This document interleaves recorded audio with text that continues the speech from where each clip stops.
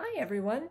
Today I'd like to show you a few tips and tricks for handling just a few challenges that arise when you're sewing the smallest or the tallest sizes of the removable wire mask. So let's get sewing! Alright, so the first thing that's different about sewing one of the tall sizes is the proportion of the upper edge has a much curvier, wavier look to it for this size. And in order to get comfortable fit after you turn this mask right side out, instead of doing just one notch at the bridge of the nose, it's better if you do 2 or 3 notches. And this removes extra fabric so that when we fold it back inside, it doesn't bunch up over the nose. Now the eye scoops are also deeper in the men's tall, and they will lie flat if you just snip them like this. So the rule is that if the edge of your material is shorter than the stitching line, that's when you only need to snip like this with a single cut. And when the edge of your material, the cut edge of your material, is longer than your stitching line, that's when you need to remove material with those little notches. So a few snips and a few notches, and while you're at it, it's really not going to hurt to cut that off at the 2 corners. So that's your trimming stage, and after this you're ready to turn the mask right side out. Okay, so here's a men's tall where I've already gone ahead and installed the ties and turned the mask right side out, done all the finger pressing. And this video is a companion video to the longer video that shows all the construction steps. So I've skipped those for now to focus on some of the challenges of the smallest and the tallest sizes. So I wanted to show you what happens when you apply the bias channel to the mask that has the waviest, steepest nose bridge and the waviest upper edge. So bias stretches, even though it's woven, and that's why we're using it to go around this curve. But notice how when you stretch it, it gets narrower. So what's going to happen is when I'm just stretching it back right now because that was a bit assertive, what I just did to it, and that was just for demonstration. When we apply this to this steeper curve that this size has, we're going to lose some width right here. And so you cut the channel, as I've stated on the pattern, you cut the channel a little bit wider for this size. 1 3/4 is what I've used. You could really go even a little wider, but this will make things a bit simpler when we sew. So I'm just lining it up, roughly getting that centered, and we start this channel operation from the back of the mask. I'm just holding things in place and sort of walking this around the corner to get back to my starting point. The bias is going to be compressing right here and stretching right there. And that's what it will do for us. So bear with me while I just give my husband a good view and while I get everything positioned. It always pays to be careful at the beginning of this operation. So because that's true, I'm going to make sure to lower my needle, and again your stitching line should be 1/8 of an inch or a bit less from the edge, and you want all of your edges flush for this operation. So we're going to take this a little bit on the slow and careful side as we go around. And then when I flip it around to the other side, you'll see why it was a good thing that we made the channel a little bit wider. And we'll see a few little ways that we need to compensate for how it looks once we flip it around. So right here at the very peak is where you're going to need to massage your bias a little bit. Get it to mold around that nice high curve, but that nice high curve is part of what gives the masks a good fit. And also the reason that you can't just add width to a mask at the sides if you want a wider mask. And it's because I've proportioned the upper edge of each size to maintain the right ratio between the nose area and the eye area, so we can't just add at the sides. And a man with a long face may have a sharper, larger nose, and these deeper scoops for the eyes seem to be helpful. So there we go, we've stitched it on. And now just a little bit of finger pressing here is going to be worth the time. We'll press that up with our hands, give that a bit of a nice crease before you rotate it around to the front. And you can probably already see how much narrower it is right there than it is right there. So we flip it around to the other side, and I happen to already know, okay, so this is enough fabric, but I happen to already know that you're going to want to pull it nice and tight right here over the nose bridge, and you're not going to need to be doing that as much at the end. So you see, because the bias did not have to stretch in this part of the curve, it looks wider right here, and because it did have to stretch in this part of the curve, it looks narrower right there. Now this is really more aesthetic than functional, but if you want your channel to end up looking sort of the same width all along instead of looking wider down here, then just don't pull this one, don't tug at the two ends the same way you're going to tug in the center, and it'll come out looking pretty symmetrical for you. So again, what you're shooting for, as explained in the longer version of the tutorial, is it's very important to leave 1/8 of an inch, a good 1/8 of an inch, to the left of your needle.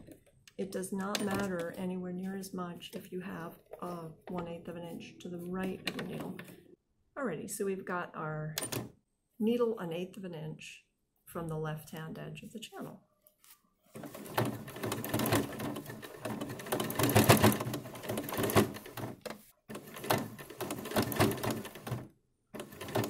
Now, as you approach the highest point, the temptation is going to be to start to narrow the amount that's to the left of your needle, and you don't want to really do that. It's a little more challenging to get the wire through the channel in this size because the channel is so steeply curved, so you don't want to lose any channel width as you go over the top there. And let's see whether I took my own advice. So then all of this again becomes simpler when you get down to this end. And again, you don't need to tug as hard on this as you fold it over the edge, and let that visually match the width of the center portion over the nose bridge. Now, in the normal course of events here, we would just continue sewing to make our corner, but I would like to take this out now for the demo and take a look at what we accomplished, so I'm just going to end the thread there. So okay, so there's your channel. I'm reasonably pleased with that. It looks almost the same width at the ends than the middle, but I had to pull harder here and less hard here and here. I left a full 1/8 of an inch to the left of the stitching line. I know that that's a nice adequate channel. Maybe that's even a little more than 1/8, but we had the material to work with. So that's what it looks like to put the channel on the men's long. And I'll just mention that, of course, with the men's sizes, when you pleat the side, the finished length is going to be larger than the finished length of the women's average mask. And I give some guidance for that in the PDF pattern. But if the first mask that you make is one of the women's average sizes, you'll have a sense of what the proportions are of the whole mask, and you will find it pretty easy to fold this on the fly. So that's what I wanted to show you about the men's long. So the other size that I wanted to show you that presents a little bit of a challenge is my smallest size. So the smallest size has the smallest little corner right there, and I happen to know that as we go around that corner inserting the ties, that we're going to need to be a little bit careful on that corner because everything is smaller. So one thing that I did is I made my ties narrower. So the starting piece of fabric for this cute little tie was only 7/8 of an inch wide. I normally cut 1 1/4. This time I cut a little less than 1 inch, 7/8 of an inch wide. So then it's going to be skinnier inside, and I wanted that because I'm trying to not sew over it in a way that I don't want to when I come along here, and having it a little bit narrower should help.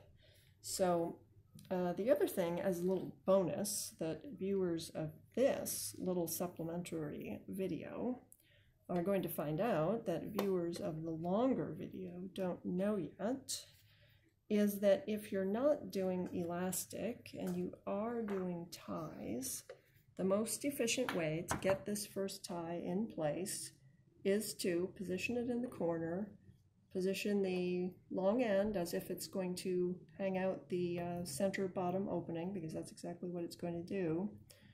Don't have it up here as if you're about to demonstrate the insertion of elastic. It will just get in your way. And put your presser foot down with all of this hanging down out the bottom already.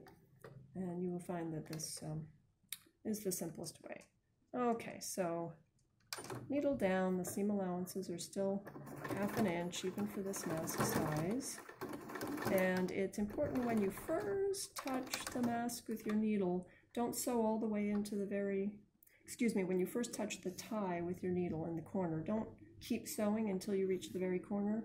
Pivot and take a few stitches right over the tie. And in fact, I'm actually going to shorten my stitch length a little bit compared to my usual 2.8 down to about 2.4 because you'll have a little bit more control over the corners, more chance of catching the tie with your stitches, which you want, and less chance of overshooting when you're heading for a corner on such small pieces of fabric.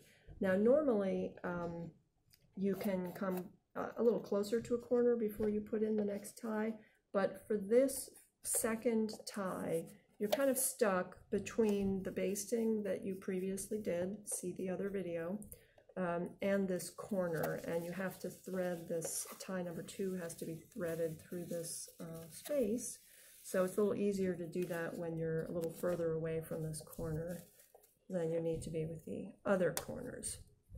So let me just, by way of quick review, allow the camera to take a look at the fact that the right side of the tie is facing up, so it's touching your front fabric piece, and it's inside there at a 45-degree angle. Now, towards that corner, and here comes where it's a little bit more interesting for the smaller mask. So I'm going to just take it nice and slow right here. I can feel with my fingers that I've just met the tie. Everything is fine. I'm going to take a stitch or two right across the tie.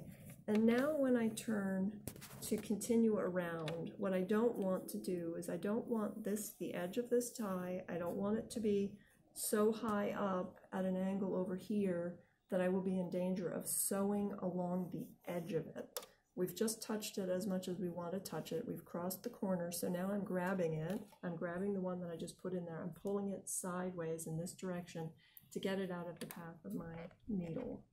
So now I can go across a little bit here because we do have this little horizontal bit here.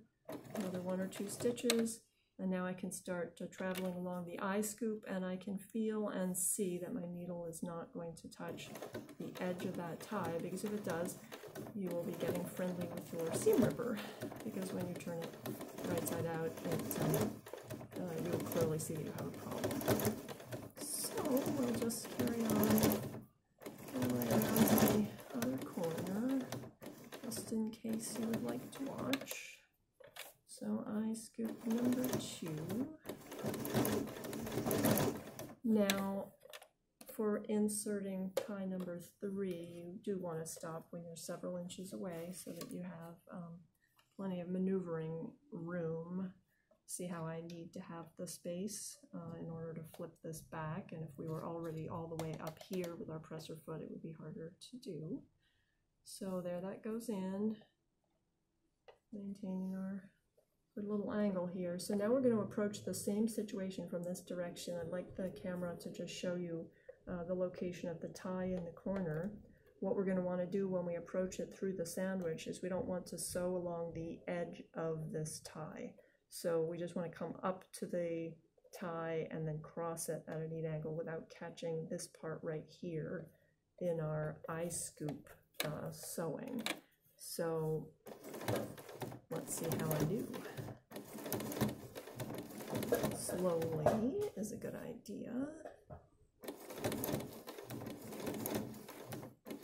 Okay, you can probably see the edge of it right there. I can tell that I'm about 1/8 of an inch away from it with my needle. And now, one more stitch, and now I'm going to head across the corner there. Okay, turn. Now this is such a short little side that really it's already time to put in the next corner. So put that in right side up, and it'll hang out the center of the bottom, but have it come up and loop because you don't want to catch it again with your foot when you travel across the bottom.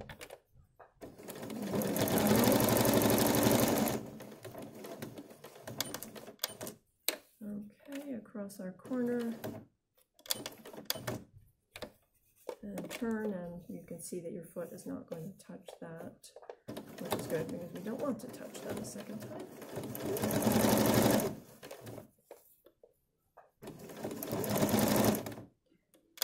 Now we are going to take the time to clip this and turn it right side out. So you will, this is one of the, this size has a fairly shallow upper curve. So you're probably only going to need to notch this once, and at most snip it once here and here. You can cut the corners off if you like. And now let's see how we did with our ties.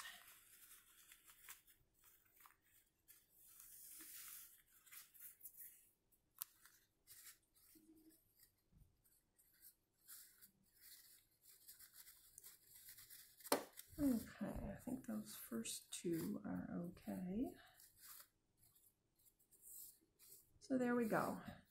Now you can take a look at the ties, and they're emerging at the right angle.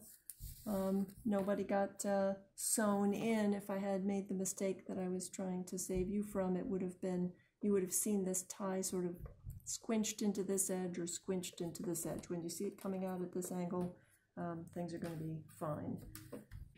Now at this point, what we would be doing next if we were finishing the whole mask, in case you're wondering where our curve went, is this is the moment where you would do some finger pressing, and you'll find that your curve really is there. But for those details, you can view the longer video. Okay, so one more thing I wanted to show you as a PS is once you've sewn all the way around, done your snipping, if you would like to check and make sure that your ties came out at a good angle, before you go to the trouble of turning it right side out and then maybe discovering one of them isn't right and having to turn it and turn it and turn it, if you will take it over to a window and hold it up, we could not get a good picture of that for you, so I'm going to show it to you over a cell phone flashlight. But you see, you can use any bright light to see whether your tie came out at a good angle. So those are the tips. Please feel free to leave any comments or questions. I'd be glad to reply. And to watch every step in the construction of this mask, please watch our longer tutorial. I'll link to it in a moment, or you can also find the link below. Thank you very much, and have a wonderful day.